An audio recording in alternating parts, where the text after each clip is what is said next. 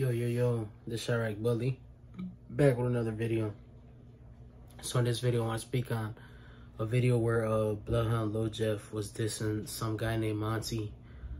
He was basically telling him, like, get ready. You know what I'm saying? Because every time I come outside, something happens, And it's crazy, man, because it seemed like this is really how he lived his life. You know what I'm saying? Like a dangerous lifestyle. And I don't recommend it to people unless you want to end up in a coffin, man. Because if not, you're going to end up in jail. That's the only way to go when you live in that lifestyle. Unfortunately, he lost his life. So I'm just saying, man, sometimes we got to be careful with what we do or what we say, Because tomorrow could be our last day on earth. You never know. So definitely, man, let me know what you guys think of the video. The Chiraq Bully, I'm out.